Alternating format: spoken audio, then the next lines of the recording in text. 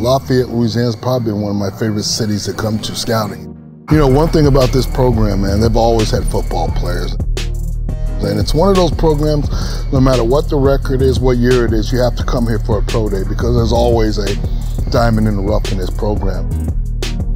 First thing you think about when you come in here is looking at the facilities now. Indoor practice facility, the weight room, the nutrition program for the players, the meeting rooms.